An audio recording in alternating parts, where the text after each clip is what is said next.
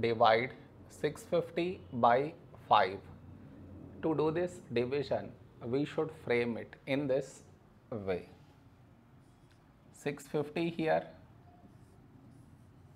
5 here.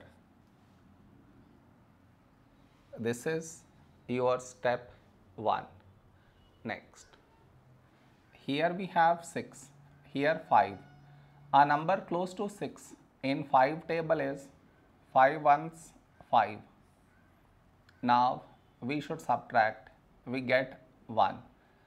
After this, bring down the beside number, so 5 down, so 15.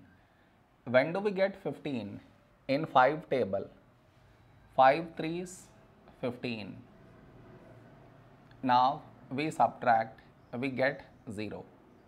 After this, bring down the beside number, so 0 down, so 0. When do we get 0?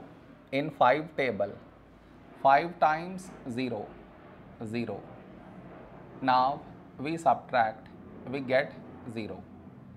No more numbers to bring it down, so we stop here.